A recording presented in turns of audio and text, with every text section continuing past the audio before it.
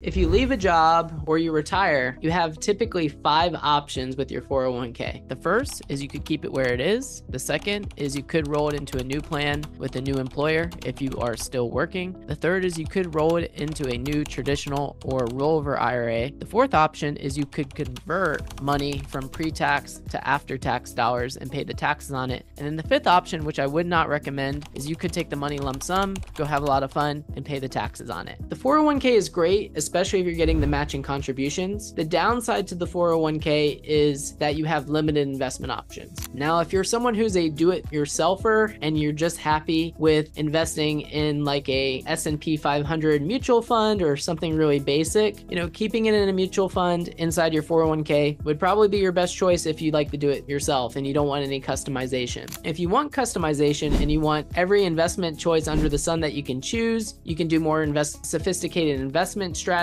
You can pretty much invest in everything you want. That's where moving it from a 401k into an IRA is going to be beneficial. So that way you can take advantage of the opportunities that come up into the markets and add the customization that you want with your investment portfolio. Even if you are a do-it-yourselfer, moving into an IRA would still probably make sense because you can invest into a vast array of exchange traded funds, as well as putting certain precautions in place by being able to put in stop and limit orders can help you add some automation and protection to your investments that you're not able to do inside a 401k.